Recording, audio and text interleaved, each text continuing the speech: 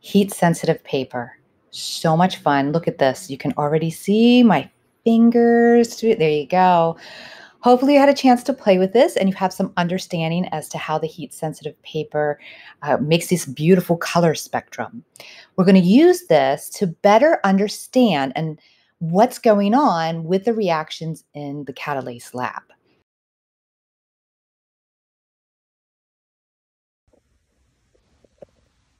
Okay, so 10 drops of water, 5 drops of water, 5 drops of hydrogen peroxide, and then 10 drops of hydrogen peroxide. Okay.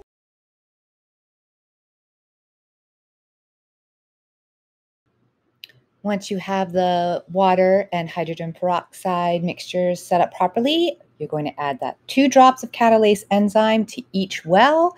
And now the new thing, you're going to put the heat-sensitive paper over top of it.